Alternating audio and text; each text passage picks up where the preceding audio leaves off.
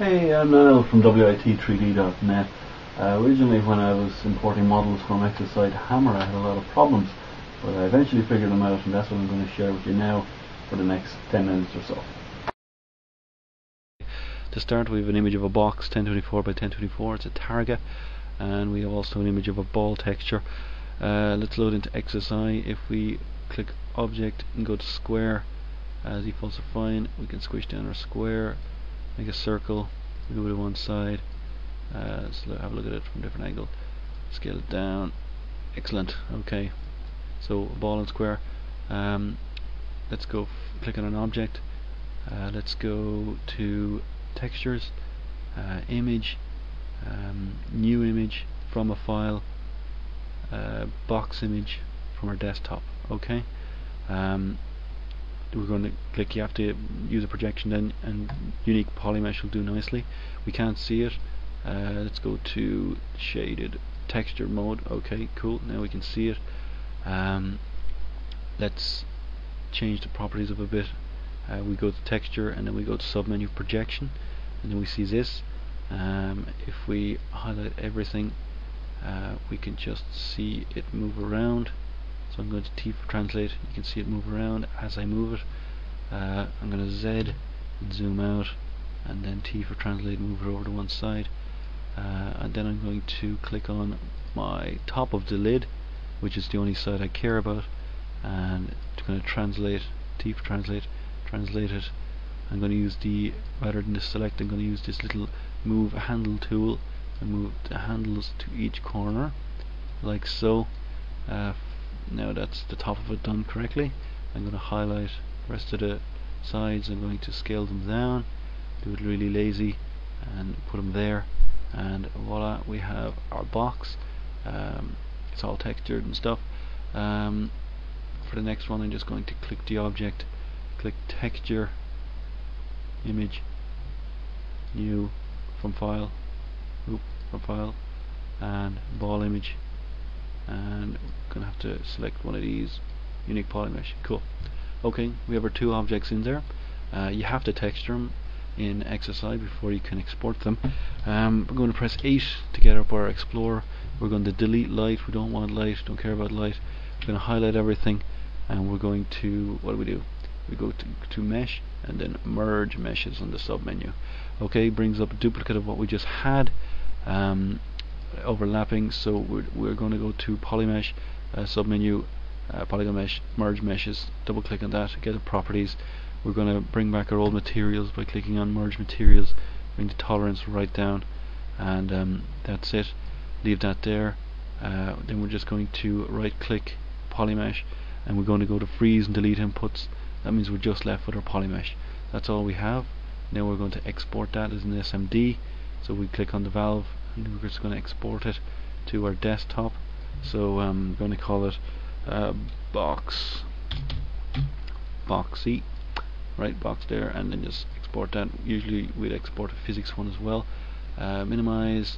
There's our box, so we have everything. So if we load into Studio MDL compiler, we'll see all of our old settings there. Okay, we're going to throw in our box, drag and drop. See the name change there, that's handy. And we're going to call this box, WT3D box. So that should, when it's compiled, it should go into it'll go into C program files, Steam apps, username, Half-Life, Half-Life 2, models, and WT3D, because we specified WT3D there. We're just going to use the same one for physics as for the actual model itself, just so it'll interact with the background. Prop physics, because that has to be synced up with whatever you want it to be in Hammer, and then you can select the scale and stuff. Scale you can decide either in XSI or in here. Okay, compile. You need to make sure that you have the model viewer loaded into the background, or else your models won't compile. Now let's compile our material. All we have to do is once again drag and drop the material in. I'm going to leave it broken so I can correct it there. I could just change that there. Okay, compile. Yeah, and press OK. Okay, Now let's load into our model viewer and go into WT3D. This folder contains the game library and any libraries unique to your model or to your in your folder box. Okay, there it is. Cool. Its texture is gone though.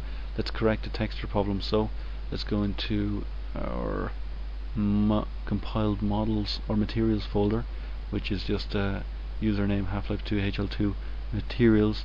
We should see whatever we called these two: ball image, box image. Where are we? And we're just going to put those into the models folder. Once they're in there, we can just make sure that the support file linked to it has the correct address, and make sure that the other support file is correct as well. In here we can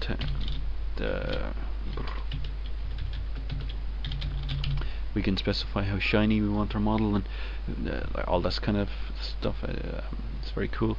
And okay, so we are good to go. If we load into our model viewer, we should see the model fully textured and good to go, ready to go into Hammer. Load model, could have done it from that menu, but I didn't. Box. Okay, there's a box, all textured and game ready. Hammer editor. If we load into Hammer, we just go to File and we go to New. Whenever it loads up, File, New. We get to click the brush tool. We make a big box. Make it yay high. Primitives. Just go and change that to prefabs and box. So we make a skybox. We're going to highlight it, right click and ungroup, or else it'll crash. Just going to highlight something and go to Center 3D View. And we can now fly around our level. There we see your man there, and triggered. It doesn't do a whole lot. Going to make prop there, prop there, prop there. We'll call this prop item suit. Okay, cool. And just press apply. We'll change to the suit. Going to click on this prop. We're going to call it weapon. Weapon. I'm going to say physics cannon. Cool. Physics cannon. And we're going to call this one our model. Double click. Prop physics. Yeah, there we go. World model. Just change the world model property to our box. There we go. Apply. Okay, gonna just make sure. Okay, bracket. Change that. Just put those up a little bit so they don't fall to the floor. Then we're just gonna run that map. Gonna call it shibboleth. Take off light. Compose faster. Once that's done, we should load into Half-Life 2. Now, in a minute we'll see it.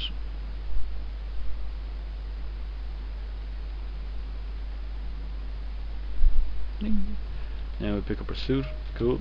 Pick up our gun, cool. Pick up our box using the gun, and then we can just fire that around. You can do various things like if you use the QC file, you can make it explode, you can make it stick to a wall, and you can change the LODs, which means you can have a different model depending on how far away you are from the model. Generally a lower resolution model. Okay, thanks for watching the video, hope it helped.